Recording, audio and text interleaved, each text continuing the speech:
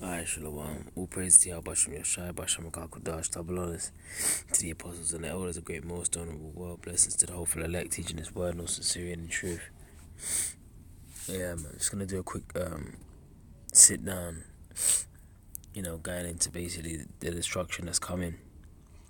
A time that like no other since there was a nation. A time that's coming to this planet, man, where I hate the earth is gonna roll to and fro like a drunkard, like the scriptures say. Alright, this is Malachi 4:1. For behold, the day cometh that shall burn as an oven, and all the proud. Alright, and we just had Gay Pride Month recently over here in London. Alright, and the Lord said, like, all the proud, ye all that do wickedly shall be stubble, man. So all of you people that are proud out here in London, man, you think you're living it up, you think you're good, so to speak, man. You think you think you're gonna get away, man. Yahweh Shem Yashai is gonna get you all, man. Alright, all you proud people out here, man, you motherfuckers, man. I can't wait for the Lord. And that's the spirit we're supposed to be in, man.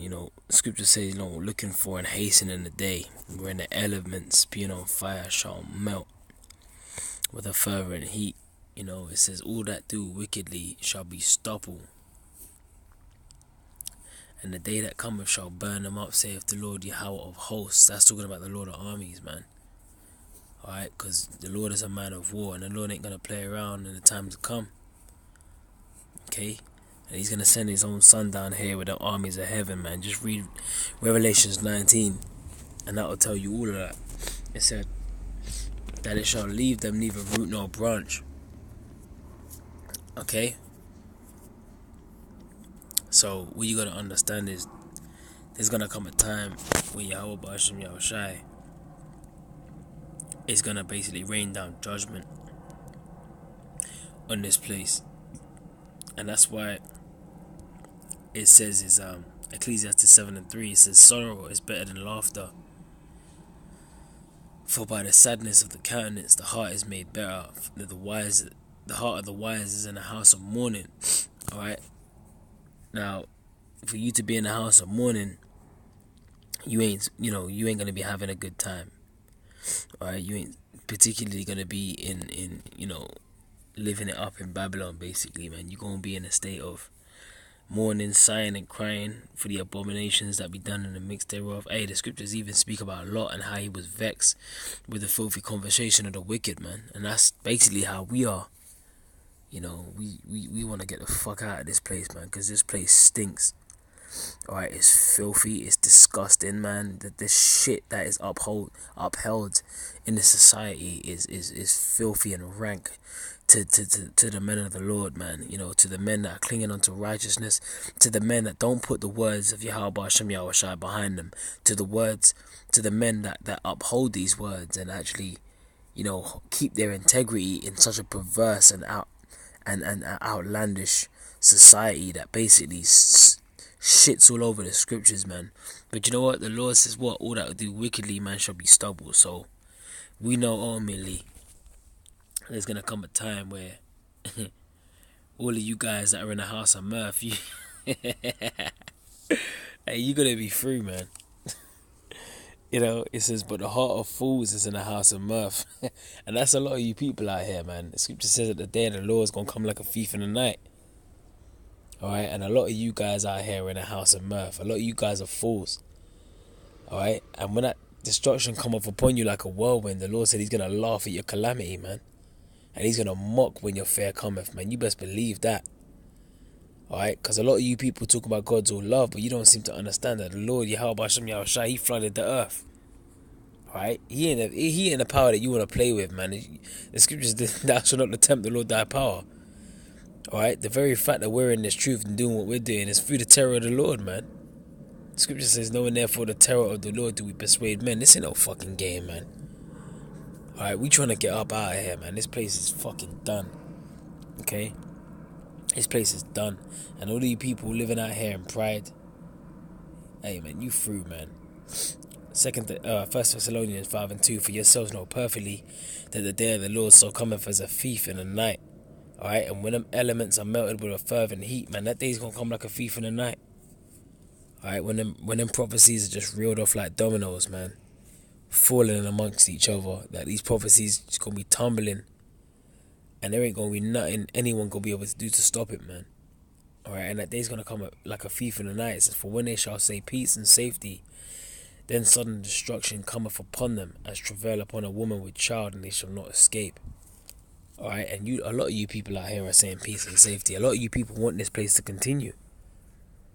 Alright, a lot of you people, you want this place that promotes, homosexuality and transgenderism. A lot of you people want this place to go, keep on keeping on, basically.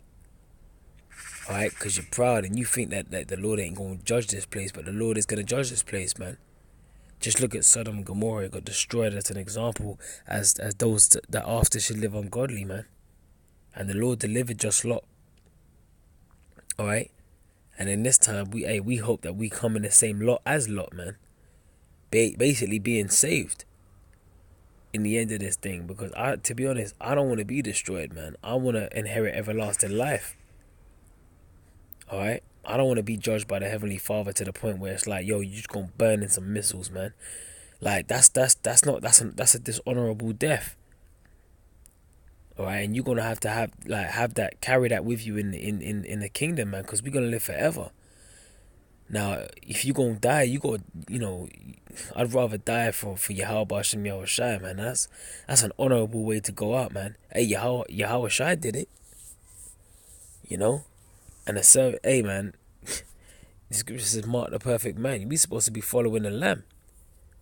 And if he did it, man, you got to be prepared to go through it too, man, if need be. Alright, because the hour of temptation is coming, man. Okay? But yeah, man, hey, man, World War III is just around the corner, man. And you got Turkey coming up against America now. You got Iran burning American flags. You got tensions between Russia and America, man. The wars and the rumors of wars. All of these things are prophecies, man. And in the midst of all of that, we still got to teach this word and put up with the shit that Esau allows in this wicked ass society. Alright, we got to just basically just fucking live through it all, man. But you know what, man? All of this shit is going to come to an end, man. All of the pride and all of the fucking these women that think that they're, they think they got it and that, and these proud ass 2/3 people, like, men of our nation, so-called men of our nation, man, they think they got it. The Lord is gonna know, man. The Lord gonna show you, man. And the scripture says, then shall they know that a prophet had been among them. Okay, let me close out on because I'd have quoted it before, but let me start from Proverbs 1:7. It says, the fear of the Lord Yahweh is the beginning of knowledge, but fools despise wisdom and instruction. And the fear of the Lord is what, man? Knowing therefore the terror of the Lord do we persuade men.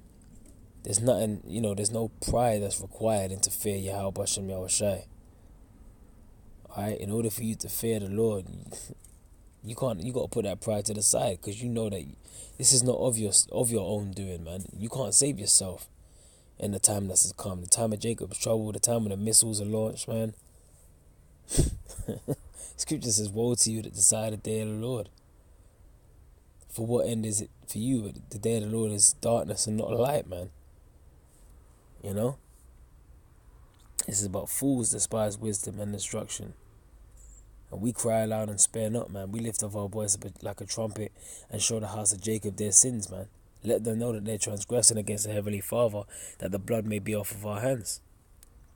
Alright, but as for you guys that don't want to hearken, this is for you, man. It says, verse 22, how long, ye simple ones, will ye love simplicity, and scorners delight in their scorning, and fools hate knowledge. Alright? Only a fool is going to hate the knowledge of the Yahweh Shem Yahushai, man. Ultimately, you just ain't of the elect, man. The reason why you're going to be simple is because the Lord hasn't opened your eyes to basically receive this knowledge. Isaiah 6:9 tells you that, man. It says, turn you at my reproof, behold, I'll pour out my spirit unto you, I'll make known my words unto you. And how's the Lord showing us his word, man? Through the Spirit, man. Through teachers, through the men that taught us this truth.